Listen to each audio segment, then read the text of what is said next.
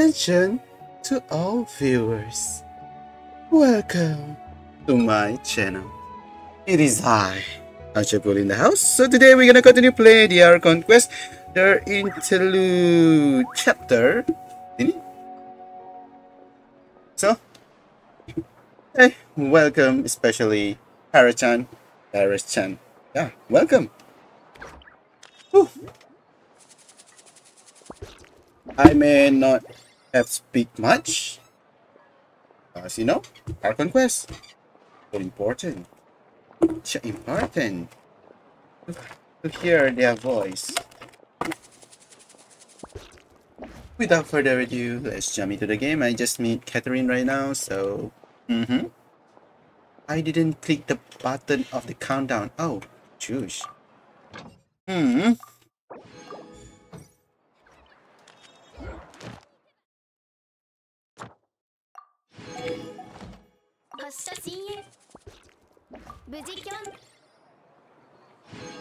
Is it today? I forgot about. Can obtain crystal. Oh, okay. It is today.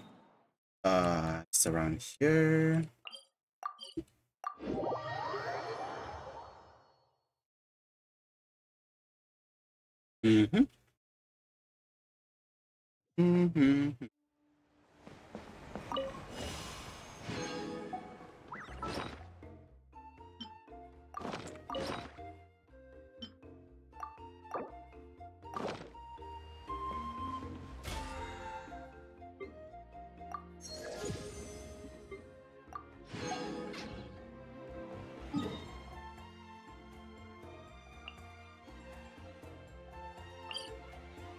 So, let's go.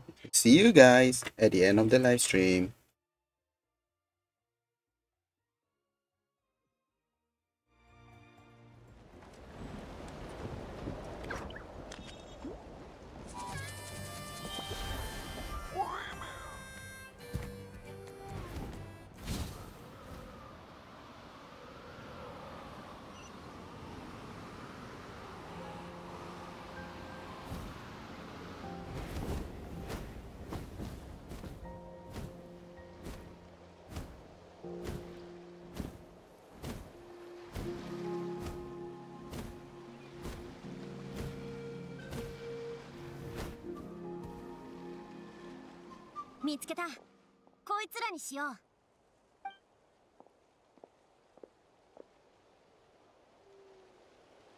大丈夫か、こちった。無理するなよ。安心させるために、まずは私たちで魔物をボコボコにするか。いや、あんまいい方法じゃないな。近くで見守りながら、必要な時だけ手を貸すか。見つけた。あの夜の魔物たちだわ。子供の頃、お父さんとお母さんは何でもできる人だと思ってた。強くて優しくて世界で一番すごい人だって。でも炎の光が闇を切り裂いたあの夜、二人は目の前で倒れた。今も鮮明に覚えてる。木が倒れる時の砂ぼこり、弟の泣き声、立ち込める生臭さ、すべて脳裏に刻まれてる。早く逃げてと言ってくれた二人の目には恐怖が浮かんでた。あの日から逃げるという言葉がずっと私につきまとってる。でもあの時お父さんとお母さんはどうして逃げなかったんだろう。それはきっと。頑張れ姉ちゃん。後ろに家族がいたから。だから何があっても引くわけにはいかなかったのよ。家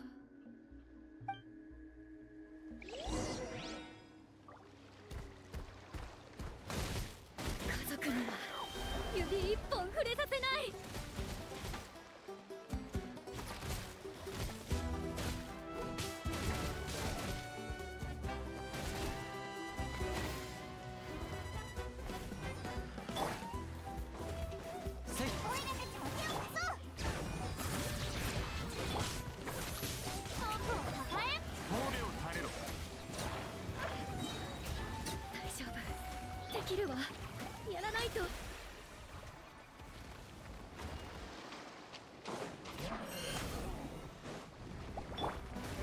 行こう。それ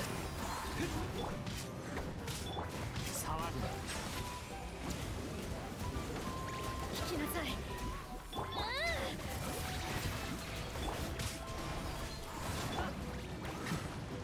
いや、褒美を垂れろ。油断した。せっ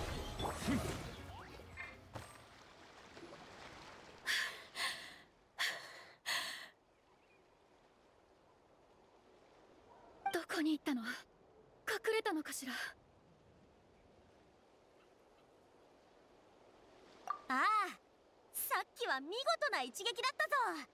魔物たちがポコスカ吹き飛んでた。え、私が？でも相手は山みたいに巨大なのよ。目だってたくさんあるし、見たもの全てを飲み込むのに。あれ、私何言ってるんだろう。アビスの魔物ってそこまで恐ろしかったかしら。これまで何度も倒してきた相手なのに。あ、